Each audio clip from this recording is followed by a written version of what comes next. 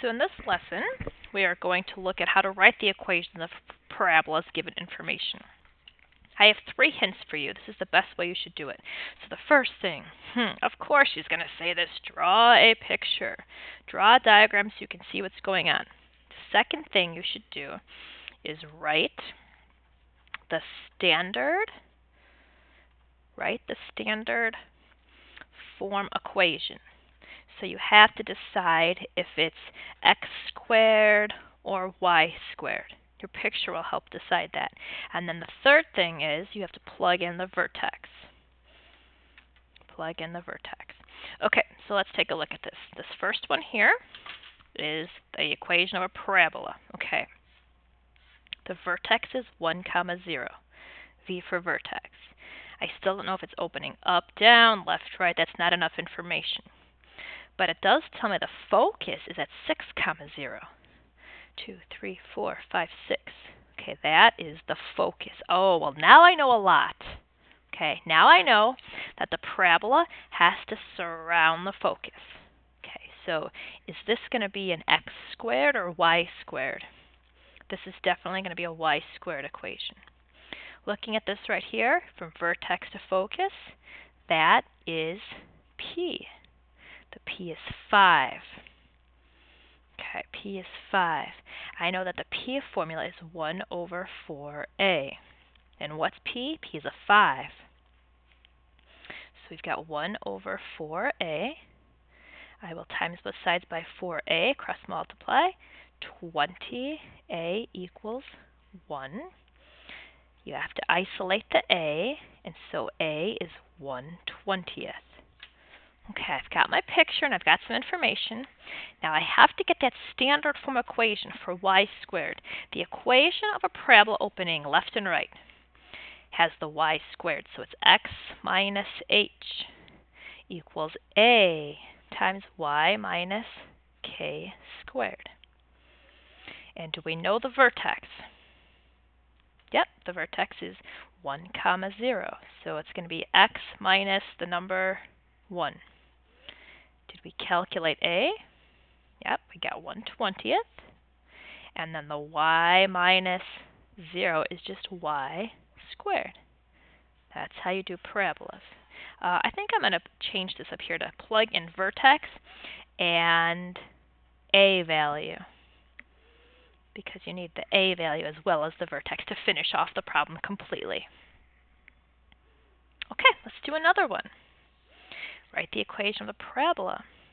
If the focus is at 6, -4, 1, 2, 3, 4, 5, 6, -1, 2, 3, 4, and that is F for focus. Okay, that's not the vertex. I still can't tell which way it's opening up, down. How about the directrix? The directrix is ahoy, y equals -2. That's right here. Okay, so that's the directrix. So if the directrix is going like that, and that's the focus, that means that the vertex must be right in the middle of those two. So it must be at -5. Here's the vertex. And it has to surround the focus. So a couple things we know from this picture. Is it opening up, down, left, right? It's opening up and down, and that means that you have to get the equation with the x squared. The vertex, I know that from the picture too. The vertex is 6, -5. No, -3. That's -3. And I could find a p value from here to here. The p value is, careful, it's going down, -1, because it's going down. Okay, a little star there. Going down. Remember, we said that the p's value will be negative if you go down or left. Okay, so the p value is -1, and that's 1 over 4a. So let's cross multiply again. -4a equals 1, and a is -1/4. Okay, I think we're ready for our equation. I've got the vertex and the a value. Since this is opening up and down, it's the x squared equation, so it's the one that starts y minus k equals a x minus h quantity squared. Plus, the more you write these, it's kind of like studying. You keep writing it, you'll have it down for the test. Y minus negative 3 is plus 3. The a value is negative 1/4.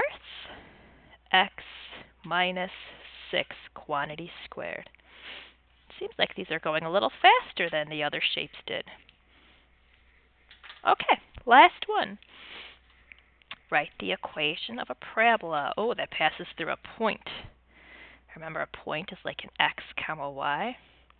Okay, the vertex is 3, negative 2, 1, 2, 3. I'm going to make this really big. That's the vertex. It has a line of symmetry, y equals negative 2. Y equals negative 2, that's the line of symmetry. That means the parabola must be either going left or right. Now there was one more hint. It did tell us that there was a point 1, 0. Okay, this is just a random point 1, 0. That means that the vertex is here. The parabola must be going like this, being sliced down the middle, and going like this. So if I look at the picture, I know that the vertex is at 3, negative 2. It's opening left and right, so this needs the equation where it's y squared. The standard form of that equation would be x minus h equals a times y minus k quantity squared. And then we're going to plug in what we do know. So we're now going to plug in the information that we have. As with some problems we've done before, people are saying, well, I don't have my a value yet. Let's just write down what we do have. The vertex here would be x minus 3 equals a, y minus negative 2 is plus 2 quantity squared. So you're right, we haven't found all the information. We don't have the a value, but we do have a point. We do have this point right here, which is an x comma y. So we've seen this a couple times before. When you have a point, you can plug in that x value or that y value, and then we can calculate the a value. So 1 minus 3 equals a. The y value is 0 plus 2 is 2 quantity squared. Negative 2 equals 4a, divide by 4, and a is negative 1/2. So we are now ready to write the equation of the parabola. So we're going to take this equation right here and add our a value. X minus 3 equals negative 1/2 times the quantity y plus 2 squared. And that is the equation of the parabola. Okay, the last thing ever that I'm going to teach you, I guess, is a recap of eccentricity. So remember, eccentricity, the letter E right there, is the distance from center to focus, which is r sub f, and it's over the distance from center to major, r major, or the transverse vertex, which is r trans. So if you're talking about an ellipse, you're going to do r major. Talking about a hyperbola, it will be r trans. Okay, so let's just recall these formulas here. Eccentricity equals, let's do all the ellipse ones first. Okay, so ellipse formulas. It's r sub f over r. Who do I care about in an ellipse? I care about who's major. And another formula you have to remember for him is r sub f squared. So I know it's r squared and r squared. Ellipse equations have pluses, so this formula gets the minus. And we do have to be careful how to subtract. You have to make sure you do major minus minor. Okay, and let's refresh all the hyperbola ones. Hyperbolas have eccentricity RF over R trans. So when you're doing a hyperbola problem, I care about who is the transverse. Doesn't matter who's big or small, it matters who the transverse is. And r sub f squared also has two radii. The hyperbola has a minus in his problem, so this formula is going to get the plus. And it doesn't matter who goes here. X and Y, you don't really care about major, minor, it doesn't matter because it's a plus. Eccentricity of a circle, remember this? The eccentricity of a circle, a perfect circle is 0. The eccentricity of this perfect circle, and every circle in the world, is a perfect 0. Easy to remember. Eccentricity of an ellipse.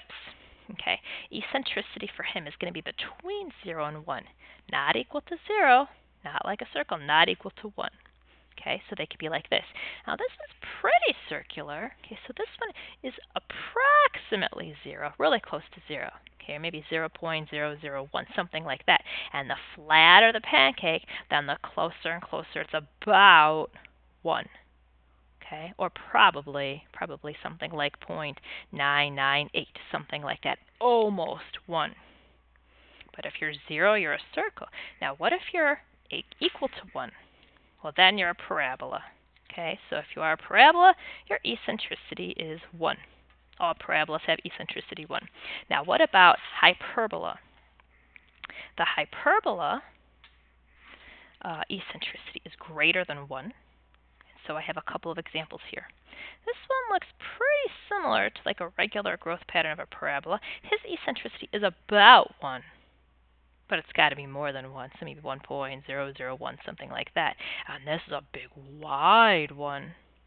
Okay, the big wide one, so this would maybe have about 5, something like that. Okay, just so you are aware, there are 4 categories for eccentricity calculations. So when you're doing the eccentricity, you can double check that you got the right one because it's in these 4 categories. Okay, so we're going to calculate the eccentricity here to verify the type of conic section. Okay, to verify. So verify means to show or to prove. So I'm looking at this first one here, and it's a hyperbola. Okay, so I'm going to verify hyperbola. Okay, so a couple things we have to do. We have to get the focal radius squared. Since this is a minus, his formula gets plus, and it doesn't matter how you do this, 4 plus 21, so R sub f is going to be 5. So eccentricity for hyperbola is focal radius 5 over which one? I don't care about major, minor. I care about transverse, so it's going to be 2. Is that a good answer for hyperbola? 2.5. Yes, because it's supposed to be more than 1. Okay, let's calculate to verify. Verify means to show all the work and prove that it's true. I'm noticing that this shape right here is an ellipse. So I really hope that all my work verifies that. R sub f squared. For an ellipse, it's r squared minus. And to do subtraction, we'll do the big one squared minus the small one. So r sub f equals the square root of 5. Okay, so eccentricity. Eccentricity for ellipse is radical 5, focal radius over the major radius. The major radius is it 2 or 3? Well, 3 is bigger, of course. Is this number between 0 and 1? Radical 5 is 2 point something over 3. Correct. Okay, so can you state the eccentricity for all 4 shapes, and do you know the ranges of their values? Great job, class.